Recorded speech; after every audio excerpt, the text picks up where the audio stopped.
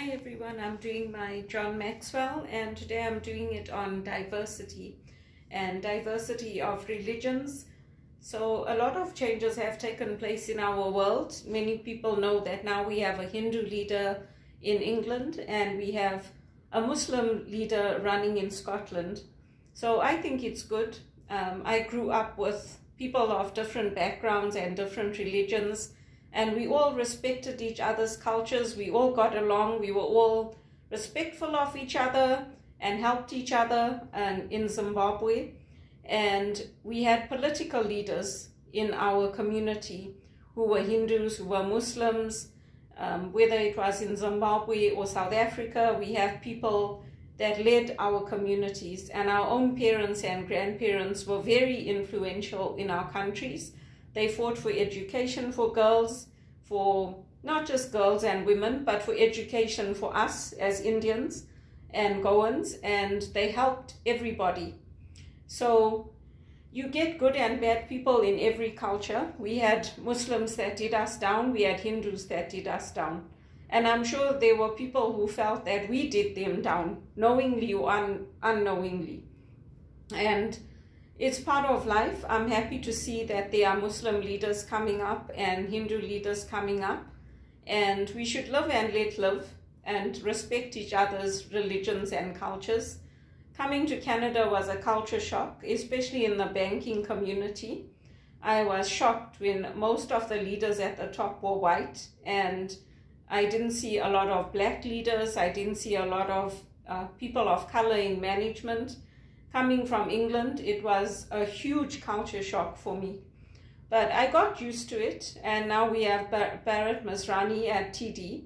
But you don't see a lot of people, especially Indian women, in management positions, in leadership positions.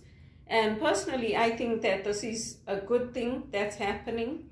I think that the whites are now going to have to learn to respect other people's cultures. They're always giving the orders and telling people what to do, but now they're going to take the orders and they're going to have to adjust to it. And it's a very different experience when you go from being like I was, running offices, dealing with CEOs, leading organizations, managing administration, coordinating projects, to go into a call center job where you're being abused, you're being shouted at for things that are not your fault, things that have gone wrong, but people are screaming at you, yelling at you, saying, this is insane, this is insanity, this is stupid, and it's not your fault. So it's very hard if you're sensitive, and if you have a sensitive heart and you're a sensitive person, it's very hard to deal with that kind of environment. But I've learned to adjust, and so I was hired. I went to a walk-in facility where I left my resume, and they said, if you want a job and you're willing to learn, you can come. So it's not ideal. 99% of us who work there are Indian, and we help each other. And I used to get very upset. It's a Muslim leader, manager, operations manager, that helped me to adjust, that told me how to deal with them when they're screaming at me and yelling at me, or they're being abusive. And abuse can take a lot of forms. It can be the way they speak to you, like they're coming on to you, flirting with you. It can be being unprofessional. It can be screaming at you. It can be using swear words. It can be a lot of things. And we didn't grow up like that, screaming at people and yelling at people and taking our frustrations out on them. So this was a huge adjustment for me, this job, but I have adjusted. Most people stay a year or two in the call center and they move on, but I have not had any other opportunities. With my master's in theology, I applied to all the Christian non-profits, I applied to the church, I applied to the Jesuits. They hire the Hindus and the Muslims before they hire me.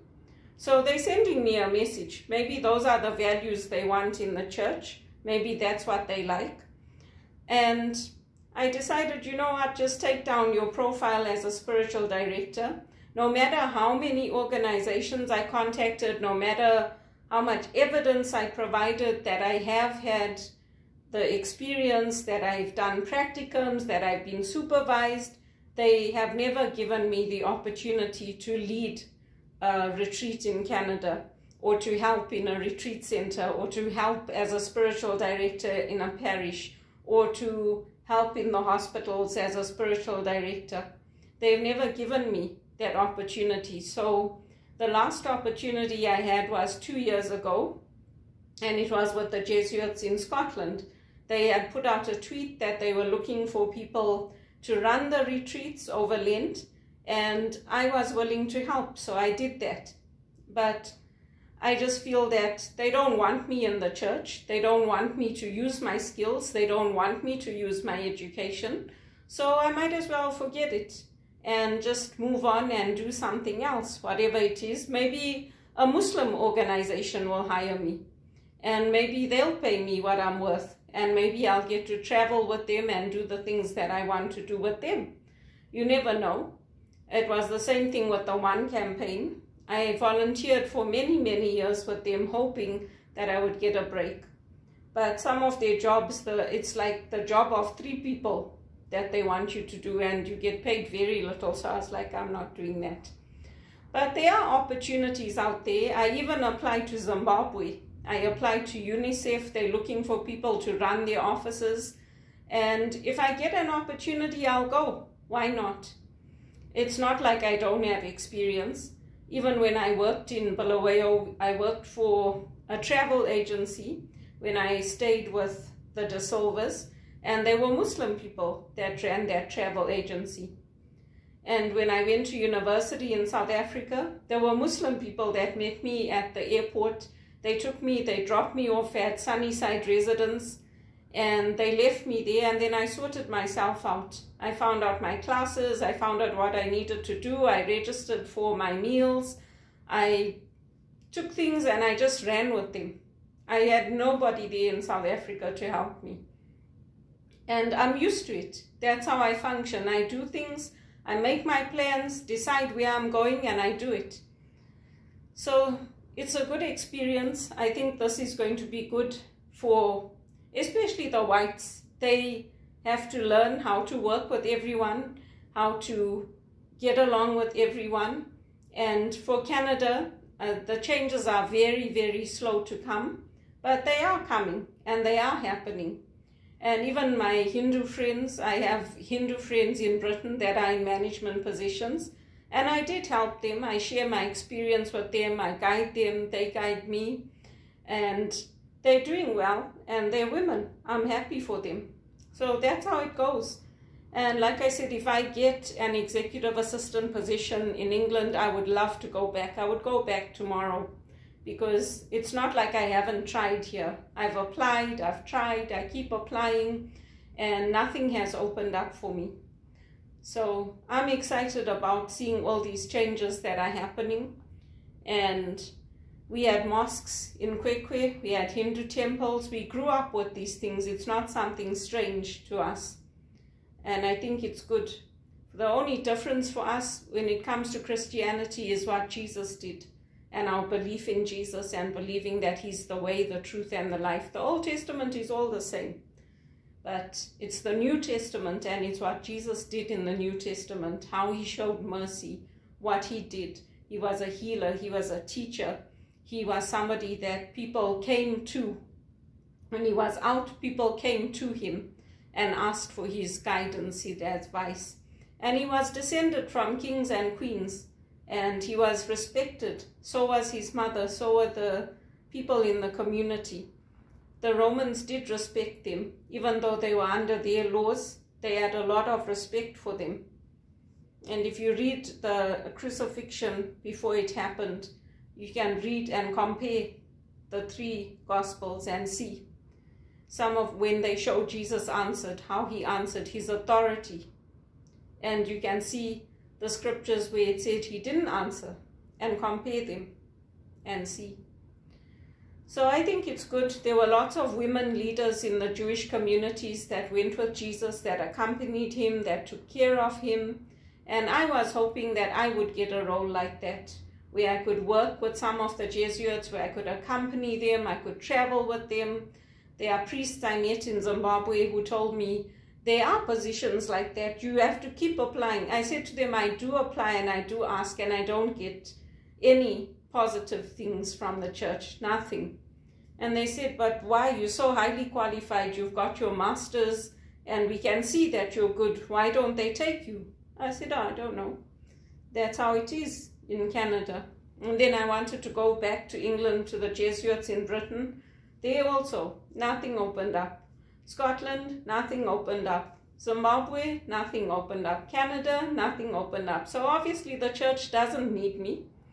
So I'll leave it at that. I'm glad I did my courses. I've learned a lot. I've helped a lot of people. I've helped people get their children into schools, Blessed Sacrament School. I've introduced people to my parish priest. I've helped people to become Catholic. I've helped people to get references when they were getting married or they needed some kind of reference. So I've done a lot for people. Unfortunately, people don't think I'm worthy to receive help. So I'll just carry on, put my faith in God, put my faith in Our Lady. And if you look at this whole banking crisis, I'm very proud of my university and what they've done, because they've exposed all the rot in the banking culture. I'm proud of them. It's good. And I hope they carry on. I hope Adam Habib continues to be part of WITS and help WITS and continues to develop leaders and people of faith, because that's the way forward. So it's good to be diverse. It's good to have people with different backgrounds, different experiences, but live and let live. Just because your culture supports having harems or having 2-3 wives, don't expect everyone to be like that. And with ours, we leave people. They want to carry on and do what they want, we leave them. As long as they leave us alone, we leave them alone. That's how I grew up in Zimbabwe.